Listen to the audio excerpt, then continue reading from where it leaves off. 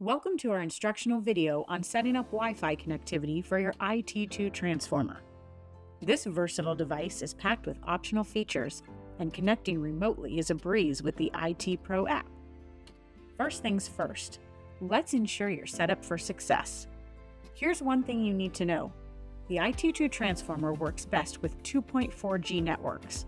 Unfortunately, 5G networks won't do the trick here. Begin by opening the IT Pro app and connecting to your IT2 transformer. Once you're in, head to the dashboard and locate the menu icon in the top left corner. Click on the menu icon to reveal a range of options.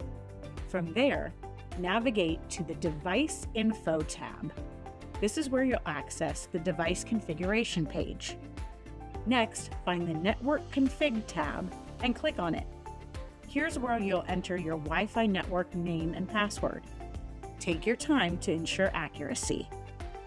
Once you've entered all the information, sit back and relax. When the Device Configured Successfully window appears, simply click OK and you're all set.